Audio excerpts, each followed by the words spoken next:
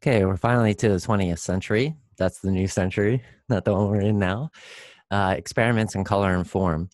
So hopefully this will make sense to you that a lot of the strands that were happening when we were looking at Impressionism and Post-Impressionism will come together into some of this very new stuff that the modern artists will do.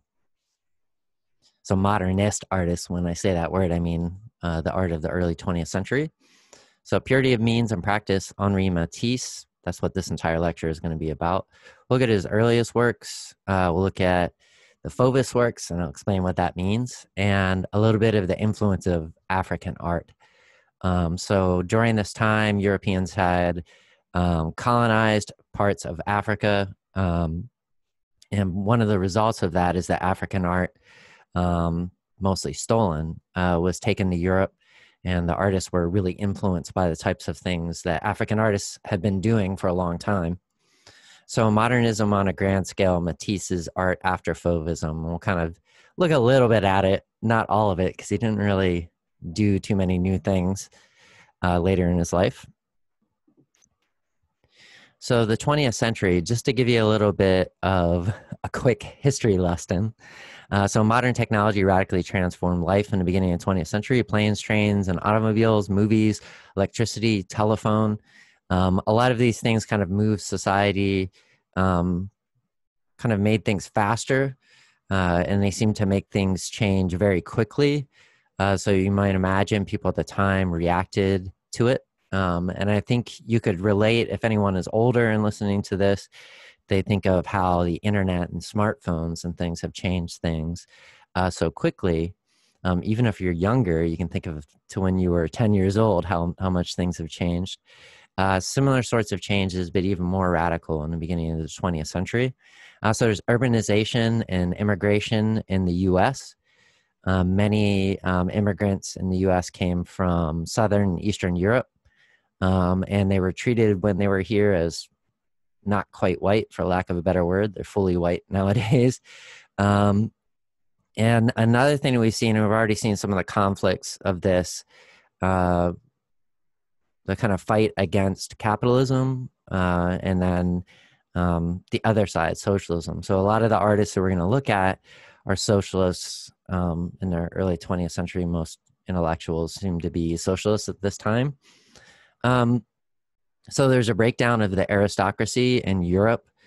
So all of these countries that once had monarchs, they either eliminated them completely or made them into symbolic leaders. So think of the modern UK, where the Queen doesn't really have much power. So another thing that develops during this time, but had been developing for quite a while, is women fighting for their rights and getting some of them. Usually in this point, if I'm doing a real life class, I'll ask the class, when did women get the right to vote in national elections in the United States? The answer is 1920. And the first state that women got the right to vote in the United States was Wyoming, of all places. So women started to fight for not just being able to vote, but being able to participate in society in many other ways. And throughout the 20th century, there was a kind of a pattern of women winning rights, and then a reaction to it where women were kind of clamped down on, and then women tried to do the same thing again. And that comes into to today as well. So this is a continuing dynamic. So during this time, a bunch of things happen in science that kind of enhance the idea that science is really disconnected from intuition. So one of those is Einstein's theory of relativity. It had been kind of a mystery since Newton had come up with his equations that describe gravity very well and how it works. It was kind of a mystery of what it does, because it seemed to be this invisible force, which is totally didn't make sense to scientists who usually think, well, one thing interacts with another, and that's how it works. Gravity didn't seem to be that. And through his general theory of relativity, Einstein was able to show how it works. It bends space and time. But this theory led to a bunch of predictions that seemed like complete insanity, even to Einstein at the time, and probably weren't true. One of them was black holes. Another one was that space is either expanding or contracting, both of which within Einstein's lifetime were proved to be true. So even the craziest ones that he didn't believe himself were true. And how he came up with these theories is using math that was very complicated and actually had more than 3 dimensions. So a lot of these things kind of separated science even more so from intuition. But some of the artists were really interested in this. So when we look at Picasso, we'll see how he tries to play 4 dimensions like Einstein has in his general theory of relativity. So Freud, we had talked about a little bit before. In some ways, he's the first scientific psychologist. In some ways, he's the end of psychology not being scientific. But he talked about things like the unconscious, which a lot of artists were really interested in, that things like our dreams or even just like our, the kinds of things that we would think whenever we're in a altered state, whether through drugs or just like, meditation or something like that, that they could reflect something that's more true about ourselves and what we're conscious of. So we'll see some of the artists in the 20th century will be interested in that sort of thing. I talked about Nietzsche before with God is dead. Remember, he doesn't mean an actual God has died. He just was noticing that religion was no longer the organizing factor for Europeans at that time. But many of the artists we're going to look at are still interested in religion. And there becomes this idea that develops called theosophy, where a lot of Europeans and some Americans, through exposure to religions from around the world, from Africa and from Asia, they came to this idea that all religions are looking for a kind of universal divine. So I don't think this is true. I think religions kind of function in different ways. But many believed that the result of that is that you could make spiritual statements that were universal. So we'll kind of see that in some of the 20th century artists.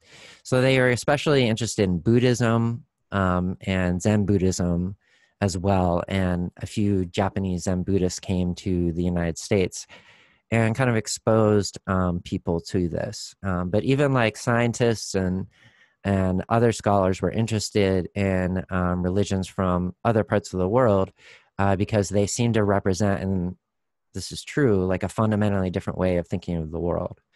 And this is useful for artists because they made a lot of things that were new that kind of accounted for these different ways of looking at the world.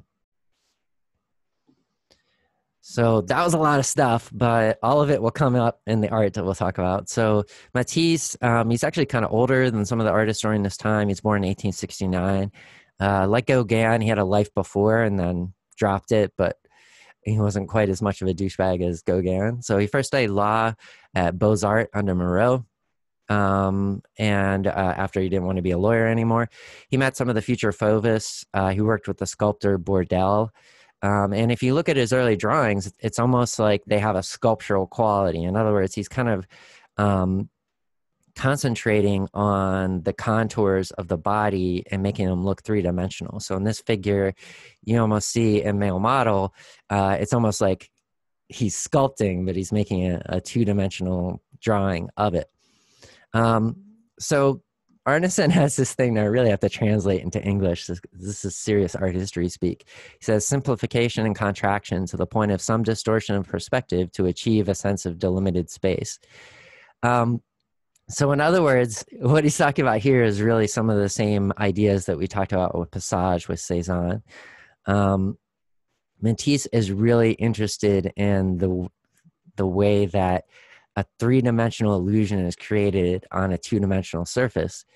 So that's his big thing. He wants to to kind of like play with some of the ways that that is done to create some new effects in art. So let's take a look at some of those effects. So he did make sculptures. This one is from Rodin's Walking Man. So he does it, figure has a head, but it's the same idea. You have a body and it doesn't have all of its parts. And almost through that, it can express something more. This one's called the serf. And if you're not aware, a serf just means what people that didn't own anything during the Middle Ages, and it still kind of continued in some places in Europe, and basically had to give everything, all of their work, the products of their work, to somebody above them, like a lord or some kind of monarch. So in other words, most people that work today are serfs. So he's kind of going for that. And you can see it here. So if you see the serf, you think of someone who works and they don't get the products of their labor, getting their arms cut off kind of makes sense with that. So in his Fauve period, we start to see him kind of move away from trying to create an illusion of color that is real. And some of the influences that people had seen, artists had seen in Cézanne and Van Gogh, where they were using color symbolically. People like Matisse kind of thought of, well, if you can use color symbolically and it doesn't have to represent real life, you can just use it as the design on a canvas and just make something interesting. And it doesn't necessarily mean anything, but it also doesn't represent real life. And that's what we see with Woman with a Hat, Femme à Chapeau. So many of these artists, whenever Cézanne, Gauguin, and Van Gogh were alive, there was a pretty small group of people that had seen their art, but exhibitions in 1901 and 1905 of their art and Van Gogh's art showed that these artists were doing something new, and the artists during this time period wanted to do some of those new things as well. So name Fauve, it means wild beasts in French. And this is another one that was named, another movement that was named by an art critic who didn't like what he was seeing. It was in French by Louis Vaucel. And he looked at the work and he said, they're wild beasts. They don't care about reality. They're just putting whatever they want on the canvas. And then in this one in Sayre, it says that one feels completely in the act of pure painting. In other words, think about how you might have painted when you were a kid. Like if you had finger paints or something like that, and you're like, I like this color, and I'll put it next to this color. That's kind of what the Fauvists were doing. This is like a pure kind of exploration of what paint does on a surface, instead of worrying about making a picture or making something that means something. To them, the meaning comes from form. Oh man, this is a much better reproduction of the picture. You can see some of the paint strokes and how quickly this was done. But again, when you look at this face, it doesn't represent anything that you would see in reality. So he kept moving, kind of like Cézanne starts out with the simple stuff and then moves on to paintings that are considered to be important. And I put it like the air quotes around it. That's what Matisse started to do. So this is luxe, calme, et volupté. He's using those kind of like the way that during this time period, the female nude was used to be a symbol of, you know, everything that was right and good. And he kind of plays with that a little bit, like we had seen earlier with other artists. So he includes his woman with a hat, his wife, in with all of these symbolic figures. And again, he's using colors. They don't represent reality. Instead, we're seeing like maybe what you don't find to be a cool color combination. I like this color combination. But more the color combination is what Matisse thinks looks good together, not necessarily what represents real life. So you can compare it to Cézanne, but also kind of look back at Manet in The Luncheon in the Grass. So it's his wife here. She was the woman in the hat. And people have been using the female body as a metaphor for essential uncorrupted nature. If you're getting a sense that there's a little bit of patriarchal thinking in this idea, I would agree so. So then the contrast to that is there's artistic creativity and masculine sexual potency. So during this time, we see develop this idea of the artist rebel genius, but also someone who, because they are a genius, they can do whatever they want. And part of that is having relationships with all of the women or men, depending on where they're coming from, that they want, and basically a lack of like accountability. In other words, artists are kind of like sexy, so they can do things that would normally be hurtful to other people, and can be forgiven for that. So I don't believe in that personally, but I'm saying that this develops during that time. You can kind of see it in the 20th century. It kept going on even in the 21st century with rock stars and athletes and such. So this one is one of those paintings where I asked the students in the class, what do you think is being portrayed here? What is inside of this rectangle right here? What do you see on the outside? And it's one of those things where you might think everybody's seeing the same thing, but not necessarily. So if you want to pause and take a look at it and see what you see, and then if you start the video again, I can tell you what classes see. Sometimes they see this as a window because it looks like a window, right? It has shutters, looks like you opened it, and some people see this as plants on the windowsill. And then they see these as boats outside. But other people look at it and they're like, that doesn't seem right. This is just a painting that's on the wall. And these, I don't even know what these are. The other thing that's interesting is sometimes people see the shutters as opening out towards us, and then other people see it as opening inward. And Matisse would appreciate the conflict in these types of interpretations of what's actually in the picture. Because like Cezanne, he liked to play with what was flat, and what was three-dimensional, and what was in the background, the foreground, and make it so that if you looked at it carefully, everything's like right. Maybe there's one interpretation, but if you keep looking at it, you see other ones. So he really liked the kind of like visual tricks of showing things as in the foreground, the background, and then them switching places in a way. So this one, again, more about the color scheme. Might not find it as the most appealing color scheme, but Matisse did. I actually like these color schemes.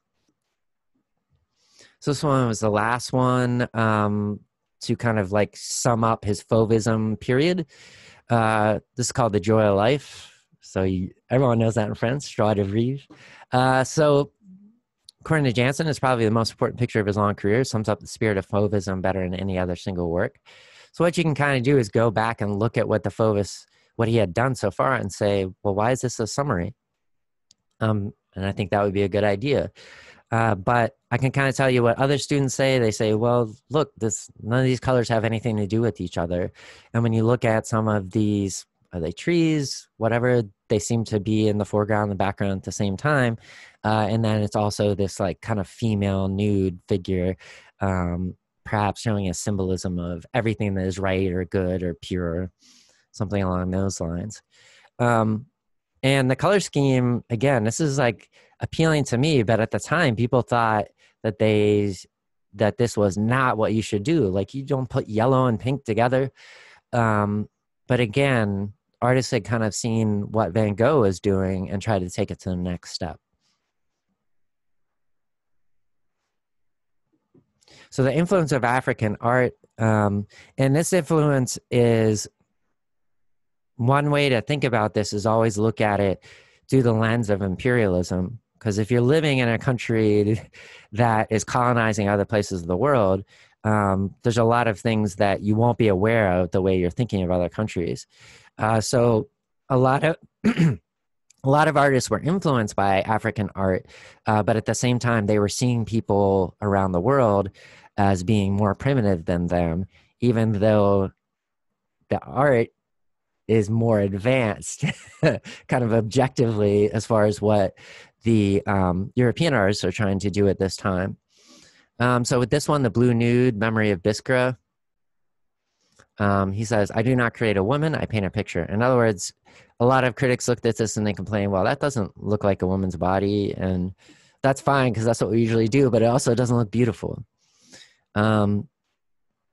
And this is the sculptural version. You can decide whether or not you think it's beautiful. Other students say, I sometimes ask them, like, why do you think people didn't think this was beautiful? And they said, like, that the lines are kind of like hard and unnatural, and they're close to like what an ideal kind of femme body is, but he makes little changes that make it seem not right, or even ugly. So we got that here.